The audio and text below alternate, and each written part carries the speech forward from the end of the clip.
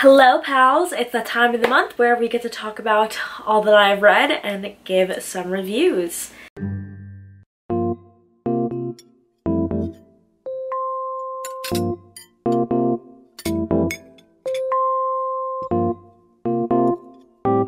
So it is time for my September wrap up. I really tried to lean more into like the creepy reads earlier to start off the spooky season this September, and I read a good mix of things. I read 15 books, so I was pretty proud of myself, and let's just dive into all that I read. First up is House of Roots and Ruin by Erin A. Craig. This was highly anticipated for me because I loved House of Salt and Sorrows when I read it like 2-3 years ago. The very cool BNN sprayed edge edition. This book jumps forward 12 years and we're following Verity. She's the youngest Tomas sister. If you don't know, House of Salt and Sorrows is a 12 dancing sisters retelling, and all of the sisters are kind of slowly dying one by one. So now we're following the youngest on an adventure of her own.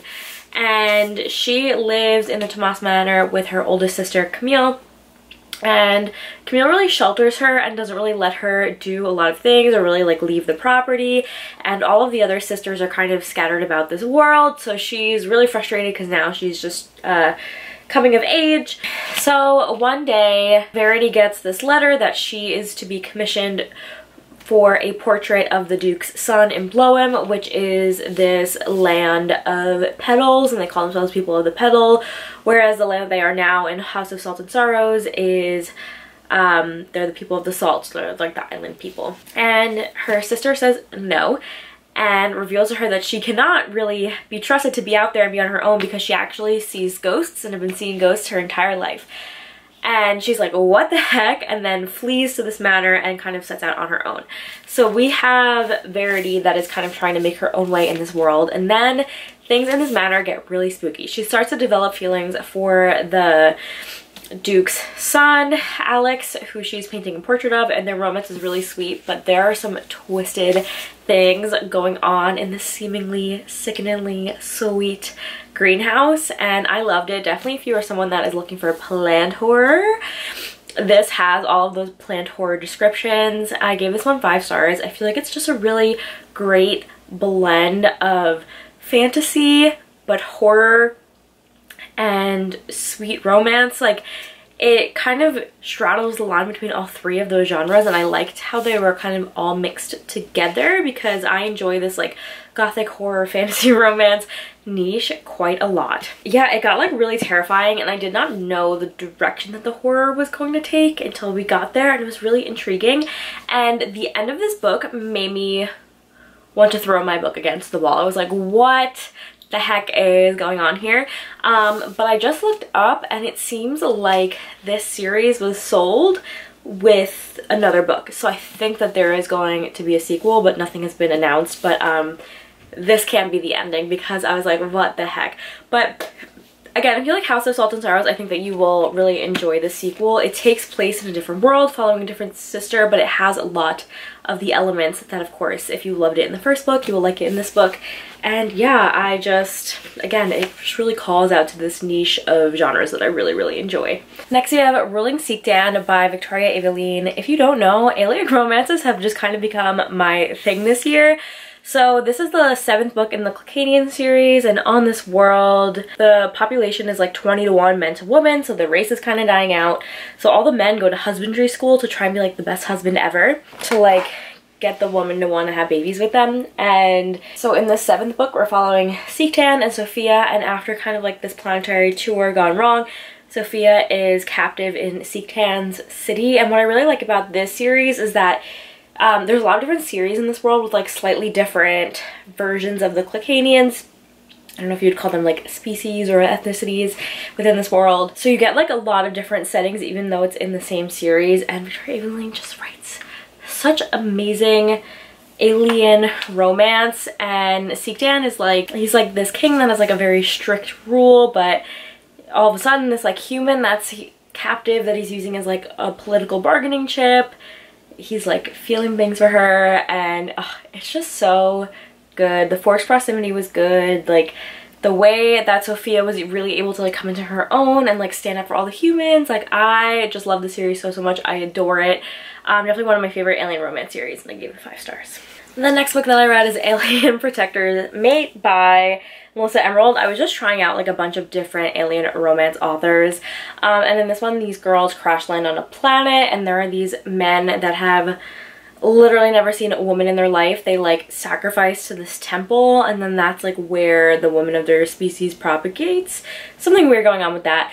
And so they've never seen a woman, and they like their skin like sparkles. They have like these little sparkles on their skin, and they're winged. And I ended up giving this one 3 stars. Like it was cute, it was entertaining, we had this like cute little world, and like the hero is a virgin with a big fat V. Like he's literally never seen a woman before. I think he like barely understands the concept of sex. And our girly, she is more than happy to teach him. So like that's a fun trope.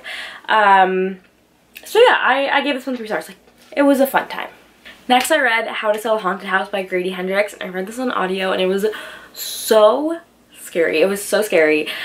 We're following Louise, and her parents pass away in a car accident, and so she has to go to her childhood home of South Carolina and kind of take care of the parents' affairs with her estranged brother. But when you get there, you find out that her mom was like a puppet collector, and these puppets might not want the house to be sold. It was actually terrifying. It was terrifying. I never want to see a puppet again in my life. Like I've had enough puppets.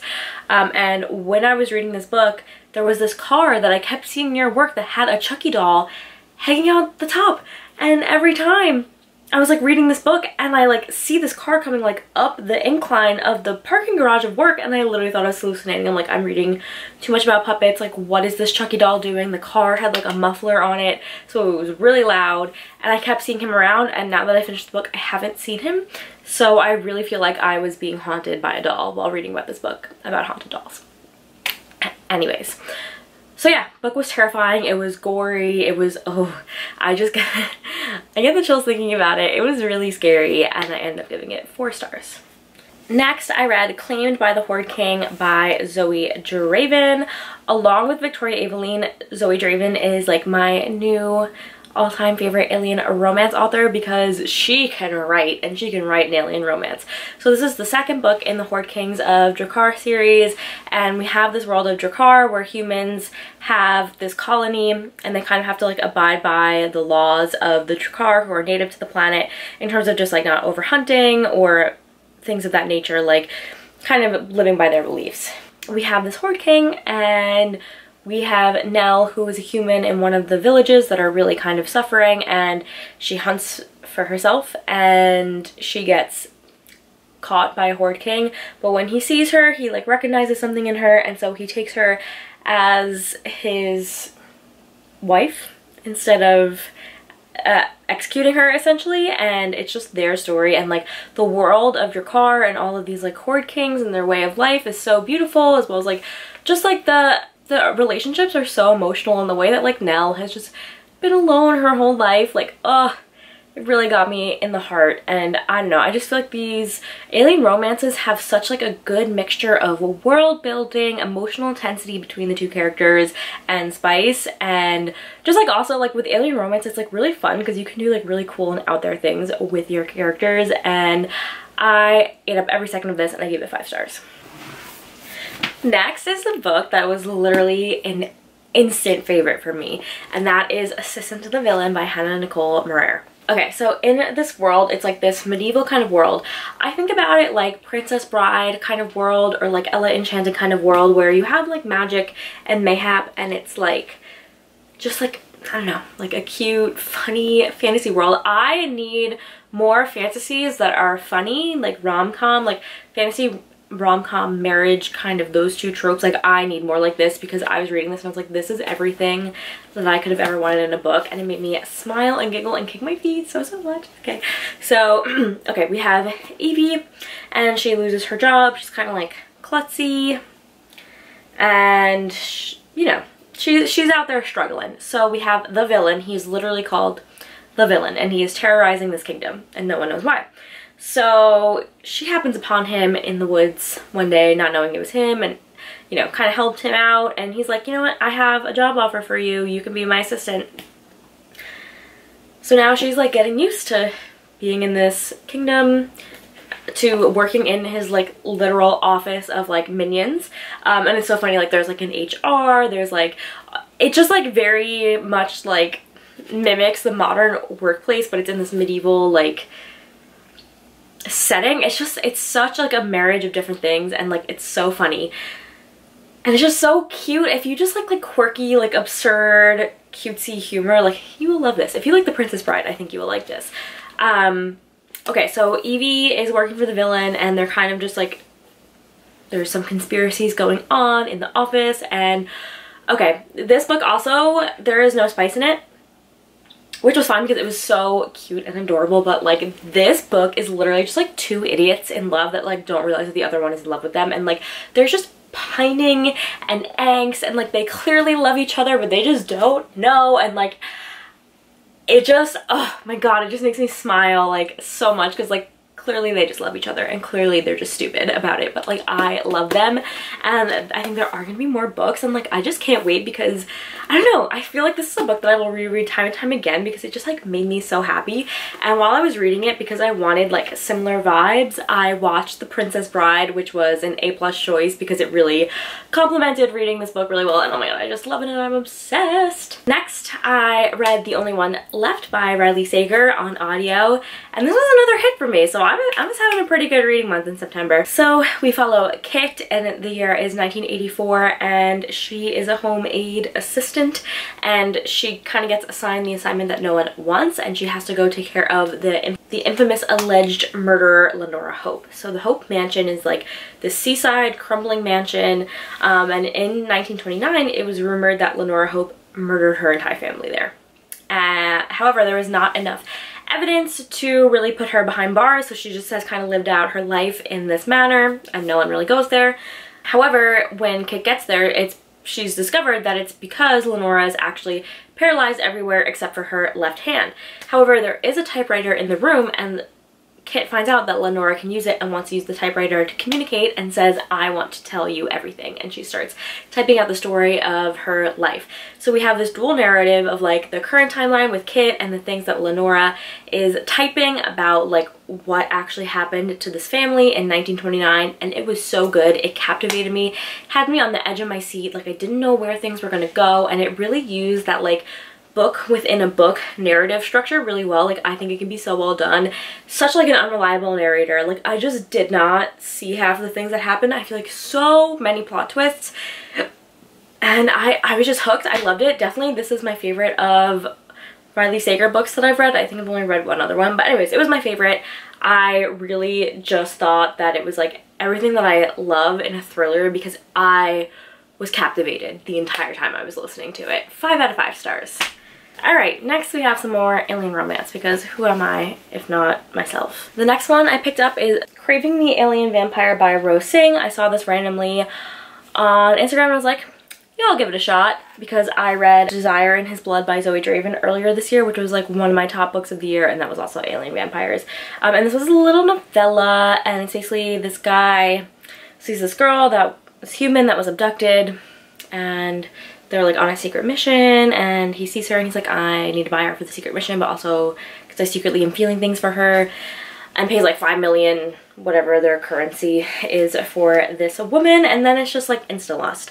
So I will say it is a novella, but I still ended up giving it 2 stars, because I felt like the author put a lot of effort into the spicy scenes, and the spicy scenes were very, very well written. You had like alien vampire, so there's like blood play and biting and whatnot, so that's fun.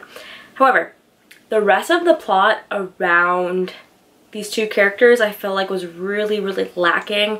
Like it was just like that part was rushed through to get to the spice, and for me, I need a level of like connection with the characters. I need a level of like pining and angst, so that it makes the payoff when they finally have spicy spice time more worth it. Otherwise I'm like, I don't know, if you read a lot of spice, like to me it's like I really need that emotional connection with the characters now to enjoy the spice more, because if I'm not feeling it, then I'm like, why do I care about these 2 people banging? And that's kind of how I felt about this book, because it just like I just needed more. But I do feel like for this author. Like, you know, it's her first novella, like the skills are there. I just think that I needed this story personally to be more developed to be fully immersed in it. Okay, this next book is If You Like The Last of Us, but with bugs. So it's Claimed by the Hunter, Zarkin Warriors, book 1 by Linnea Lee. So the concept is that there was an apocalypse on Earth and these like bug creatures took over the world. And there was a bug apocalypse. And these Zarkin Warriors are like basically meant to be fighting off these like plague bugs on every single planet that they go to. So they found themselves on Earth. So we have our main girlie, she's trying to survive in this bug apocalypse world, and a Zarkin warrior happens upon her and he's like, oh my god, that's my mate. So I ended up giving this one 3 stars. Like, I thought it was a really intriguing and interesting concept, but for me personally, oh, the bugs, they gave me the heebie-jeebies, and I was just like, I don't like the bugs. I don't like the bugs. And I'm not reading alien romance to be like creeped out like I would when I'm reading a horror novel. I'm reading it for like the spicy, the fated mates, that kind of fun stuff. So I don't know, it just wasn't my favorite, but it was pretty well written and like it was fine, right? So 3 stars. Next up, I read Foxglove, arguably one of my most highly anticipated books of the year. You probably always see Belladonna right behind me in my videos because I'm obsessed with it and I talk about it constantly. So this is the story of Signa Farrow, and she has always been able to see death and to see spirit. A lot of people in her life just seem to die, so she kind of gets sent around from foster family to foster family until finally she ends up with these distant relatives in Thorngrove Manor, and this family is like a mess.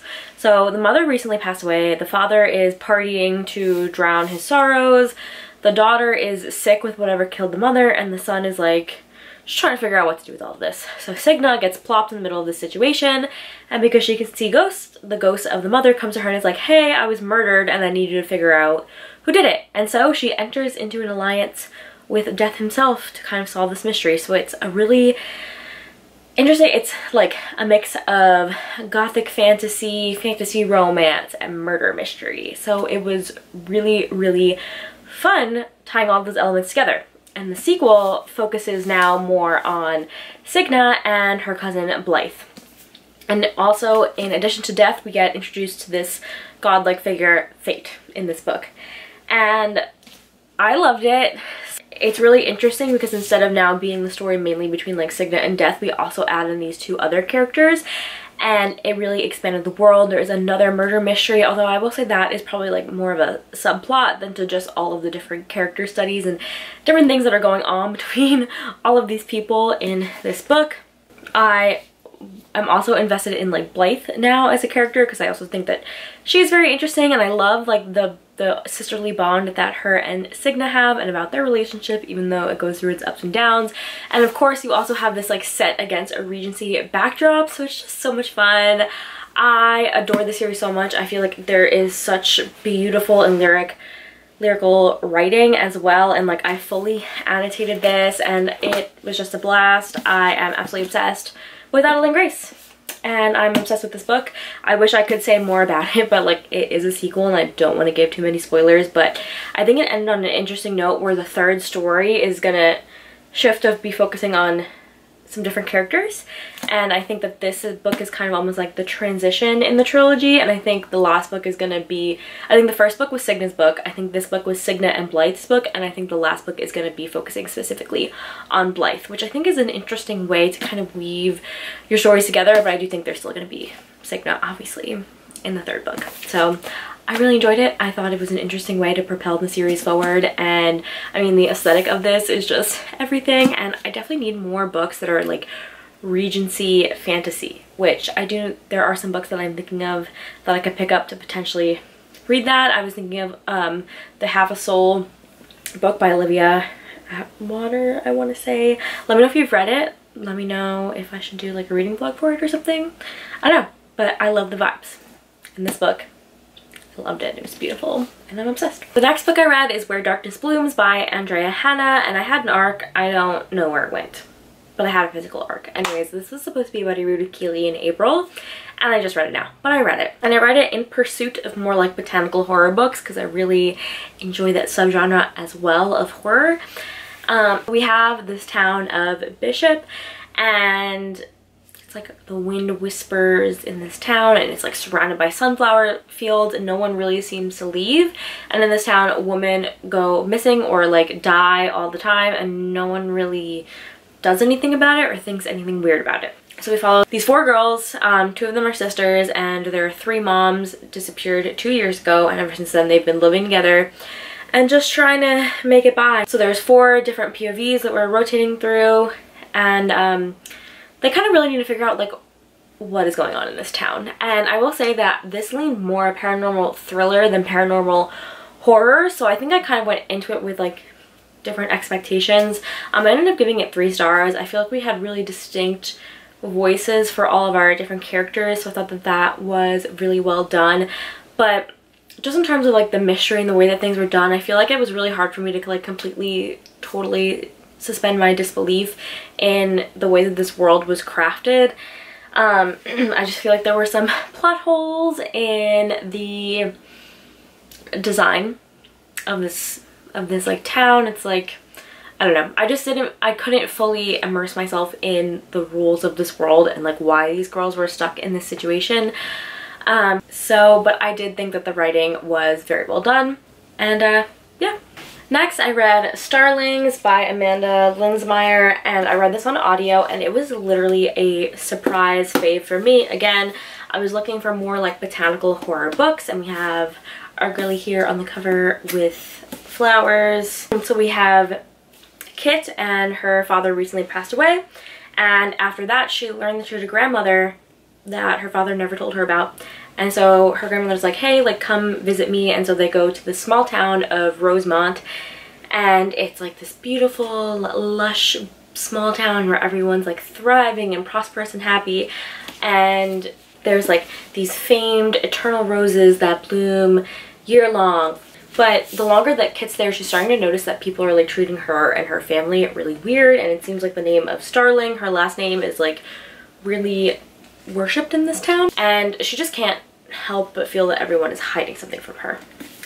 And okay, oh my god, I loved this. Like, I did not know the direction that it was going in, and like it was just like so eldritch and creepy, and I just thought that the way that the plot unfolded was so gripping. I was captivated. I thought that it was like really intriguing how we had like Kit go into this town and all of these people are treating her so nicely, and they are almost kind of revering her, and she's like, what the heck is going on? I'm just a normal girl. Like, this is really weird that there's this really weird obsession with her family in this town. She doesn't really understand why people are treating her that way, and then you kind of like slowly see things unravel, and I just don't even want to say anything about it, but it gets like really twisted and eldritch, and like I loved the way that the horror unfolded, and it was so good. Definitely one of my new all-time favorite YA horror books, and I gave it 5 stars.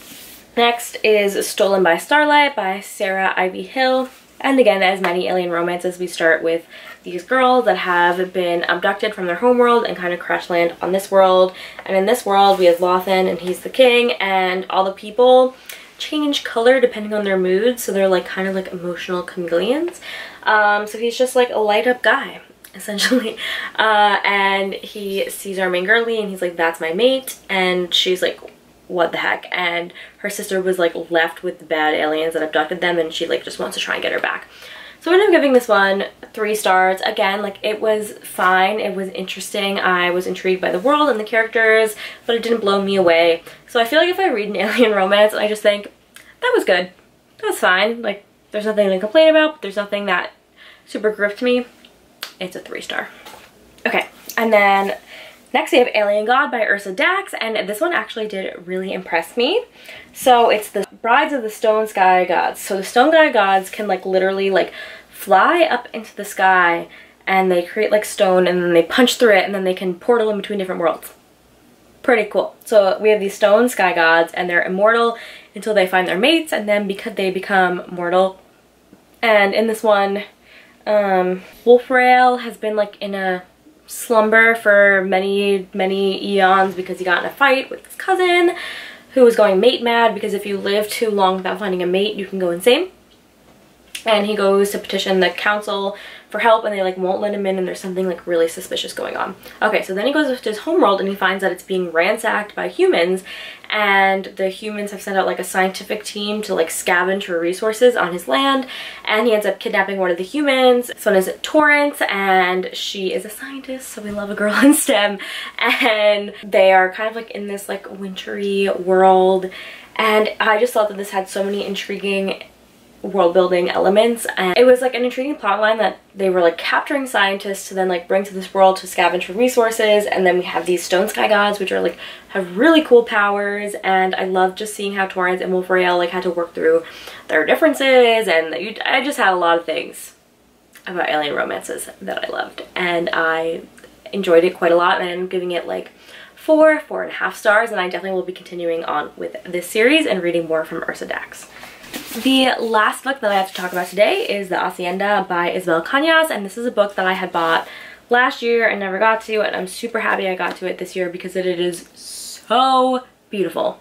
The Hacienda takes place in 1823 Mexico, just after the Mexican War of Independence, and we follow Beatrice, whose father was killed in these conflicts, and so now her and her mother are kind of left struggling, living off the goodwill of relatives, and she sees the chance to marry Rodolfo, who is kind of rising in the new government, and she takes it. And Rodolfo kind of will go for the disgraced daughter of a traitor because his first wife died under mysterious circumstances, so they're kind of quid pro quo helping each other out. And Beatrice is finally excited to just have like financial stability. That's like really all that she wants. She wants a home that she can bring her mother to and to just really take care of them, even though her mother really wanted her to marry for love.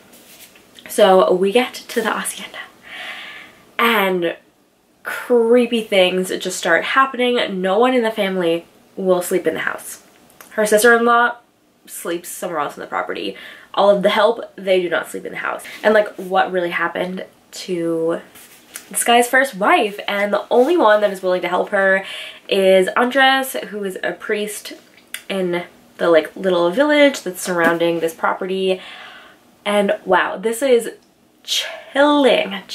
There are so many creepy things that happen in this house, and I love this book. I gave it 5 stars. It had like a romance subplot that was like angsty, tear out your heart kind of romance, but then the house itself, like, it got like brutal. It got brutal. Like, it was really scary, and if I was her, like, I would have run away like in the beginning of the book, but she really wanted to stay because she had nowhere else to go. And Beatrice was really going through it. She was really going through it. So I mean, I think that this is kind of, you know, the story of the resilience of one woman who's just really trying to make a way for herself in a world that is not kind to women, and a tender love story, and like, oh my god, just like crazy things in terms of the house. I also thought that the setting was really interesting, and it prompted me to look up more things about this time period, which I always enjoy when I read something that's set in a historic time. I end up just like Googling a lot of things, and I think that the economic structure of the time like really informed a lot of the story as well, with like the structure of like the hacienda being the landowner, and then, you know, all of the different people that worked on the land, the different things, and like this farm, this property itself was prosperous because they farmed agave. They farmed agave, pretty sure.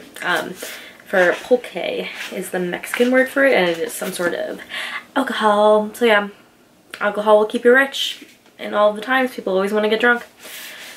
So yeah, and I think it just really came to like a crescendo, and it just like was a beautifully written, dark, gothic, scary horror book. And if you like horror, if you liked Mexican Gothic, like, you will also really enjoy this book. And it was just chef's kiss amazing. And those are the 15 books that I read in September. It was a really successful reading month with a lot of new favorites. I read a lot of books that I really loved. Let me know if you've read any of these books down below and what you thought of them. Please share your thoughts with me. I always love interacting with you guys in the comments. Don't forget to like, comment, and subscribe. Leave leave a little house for the hacienda if you have watched this far, and have some fun, read some books, and I'll catch you guys in the next one.